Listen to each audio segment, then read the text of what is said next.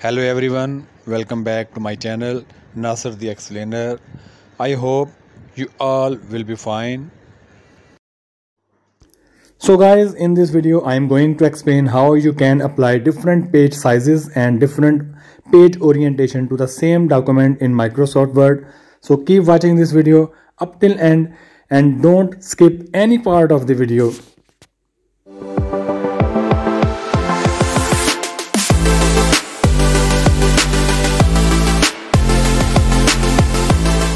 So guys, let's start the video. First of all, open Microsoft Word on your computer. It could be any version. These options are available approximately in all the versions of the Microsoft Word. For precise explanation, I have to enter 3 pages in the document. For example, we want to change the page sizes of the same document. First page, some size, and other size to the second page and other size to third page. We want to apply different orientations to the selected pages. So what is the procedure? First of all, click the mouse pointer or bring the cursor to the selected page which you want to change the size or orientation. In this case, my cursor is blinking in the second page. Then go to the menu bar. It is the third option, page layout. Click. Then it is the third option in the page setup section, size. Different sizes are available in the drop down menu, but you have to go at the bottom of the list, more page size. Click and you can select your desired page size.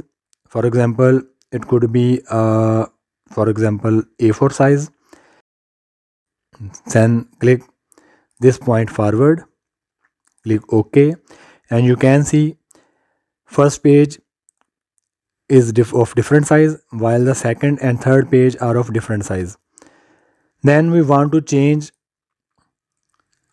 the size of the third page. Then again go to the size, at the bottom more page size, at the page size drop down menu, click your desired size. For example, it's legal size. Then again select this point forward, OK, and you now clearly see the difference between the sizes of the page. First is letter size, second is A4 size, and third is the legal size.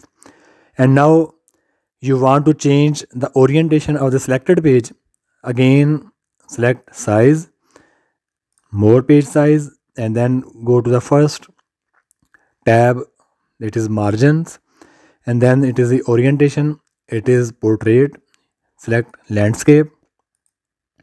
Again select this point forward and click OK, and you can see the orientation of the only third page is selected while first two pages are of the portrait orientation.